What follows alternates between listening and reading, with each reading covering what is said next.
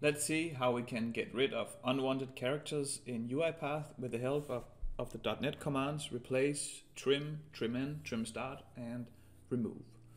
So first off, we'll have a data set up here in Excel. We have a data set with one value only, but imagine that this could be 1,000 values. But this one is having the value 1, 2, 3, 4, 5, 6, 7, and so forth.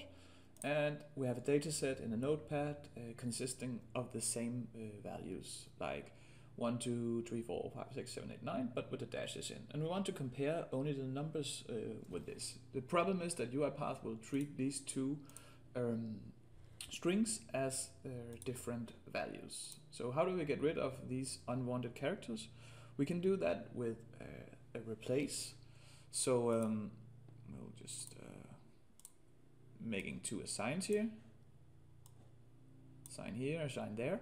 Then we could Control K, call the upper value up from here string 1 like this, and then we'll call the lower string 2, creating these two values. Control K, remember that, and then we'll make some strings, and then so we're basically just copy pasting the values in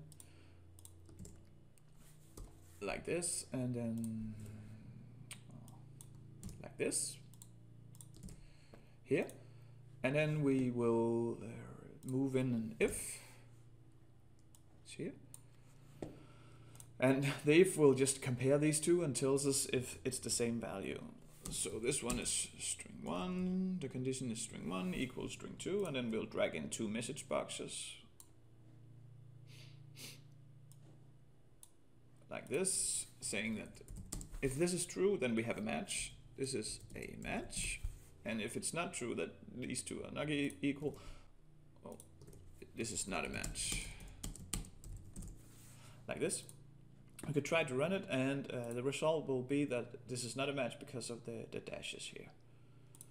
So we'll run that, and UiPath will tell us this is not a match. So we didn't even really solve the problem with the dashes, but we can solve it with the replace, the .NET command replace. So we'll after the second string, the string with the dashes, we'll click the dot, and then we'll type in replace, and then we will make the parentheses.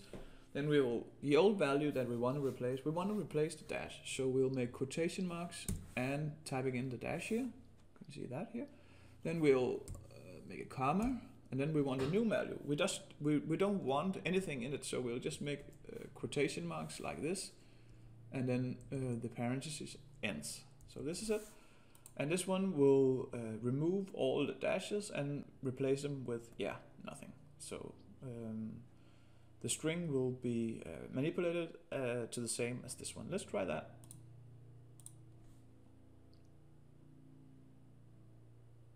This is a match. It worked. That's like magic. We will let's say that this one would have the value of some spaces 1, 2, 3, 4, 5, 6, 7, 8, 9, 0, and then some spaces. We could still use the replace, but we could also use the .NET command trim. So I'll just copy the value in here.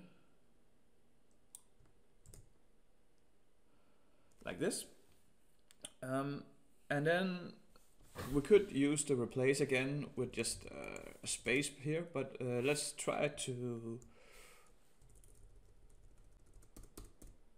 use the trim. So we'll type in after the string, we'll type in dot, see here, dot trim, and this one removes all the white space in the start and the beginning of a string. So let's try that. Save it and run it. So this one we can try one without them. So like this, and then we'll compare it afterwards. So we'll run this file. That's without the trim. That should not be a match. This is not a match. Then we'll paste our trim command in. Let's try to run that. And this should be a match. This is a match. So now we removed the white spaces. However, we could also use the TrimEnd.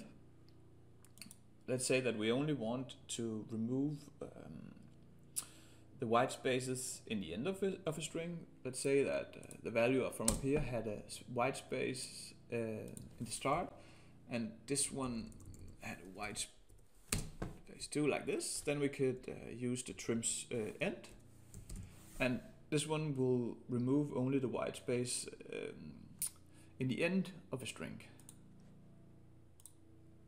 Ooh, I'm not sure if I have to run. I think you'll get the point here. So, but this if was just the visualization of how the string will match. So this one, the TrimEnd, will remove the white space in the end of a string. We could use, similarly, we can use the TrimStart. Let's say that we want to remove white space in front of a string, like this. Or we could, let's say that our string was, let's delete the TrimStart, like this. Let's say that our string up here was just a normal one. Oh, 1, 2, 3, 4, 5, 6, 7, 8, 9. 0 was the first one, and this one down here, well, let's say that down here we have like 1, 2, 3, then we have like 2, 3, 4, 5 A's. Well, that's just an example. 7, 8, 9, 0.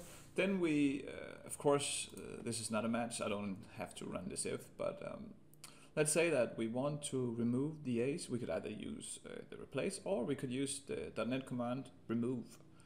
The remove works like this. Remove here. Then we have to specify where we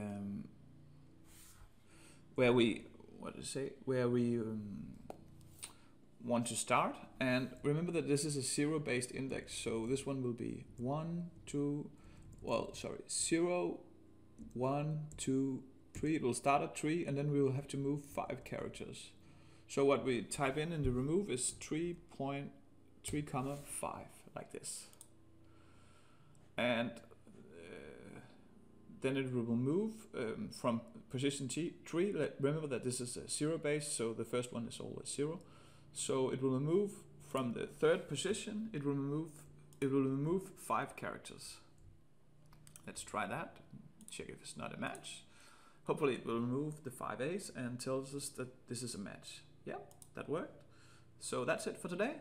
Have a good day. Bye bye.